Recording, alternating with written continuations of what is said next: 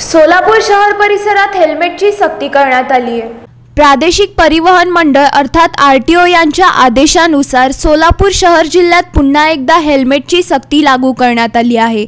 हेल्मेटची सक्ती अगोदर शासकीय कर्मचाऱ्याला असून त्यावर अंमलबजावणी होणार असून मग त्यानंतर सर्वसामान्य नागरिकांसाठी लागू करण्यात येणार। सोलापूर शहर जिल्हावासियांना जर दुचाकीवर जात असेल तर हेल्मेट घालून जावे लागणार आहे, अन्यथा या आरटीओ आदेशाप्रमाणे कायदेशीर कारवाई करण्यात येणार